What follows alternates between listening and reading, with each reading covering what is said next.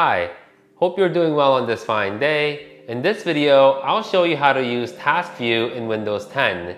You can create virtual desktops to help you better organize your active windows and make it easy for you to toggle back and forth between them. This is a feature that has been around for a long time, but thought this video could be helpful for those who are not aware of it. And if you're like me and have at least 7 to 8 windows open at any given time, you're gonna like this. You can find the Task View icon in the Windows taskbar. When you click on it, you'll see all of your open windows. Scrolling down will reveal your recently used windows. The history goes back for 30 days. For now, let's focus on the active windows. Clicking on a thumbnail will bring that window to the front of your screen. Going back to the Task View, you'll see on the upper left that there's an icon to add a new desktop. Click on it and you see now that there is a new desktop called Desktop 2.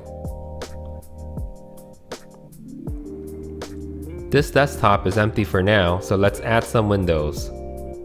Open the Task View and select and drag all the windows that you want to move to the second desktop. Personally, I like to organize my email, calendar, and Teams on one desktop since I use those most frequently, and the rest on a second desktop. To navigate between your desktops, open your Task View and select the appropriate desktop. Or you can simply hit Control Windows left or right arrows to quickly cycle between them. You can of course create additional desktops, but I find that having more than 3 desktops can be counterproductive as it becomes hard to keep track of where you're keeping the windows. But staying within 2 or 3 desktops help you organize and group similar windows together and make it easier to toggle between them. You can use Windows Snap Assist feature in conjunction with the virtual desktop to take full advantage of your screen real estate. You can click and drag the title bar of your window to either the left or right side of the screen, and it'll snap to that half of the screen.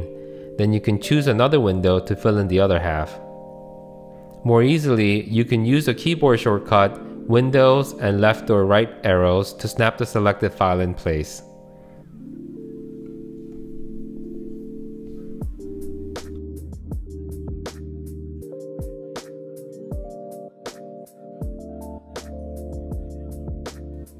Okay, that's it for this video. If you enjoyed this quick tutorial, please like and subscribe. Thanks and bye now.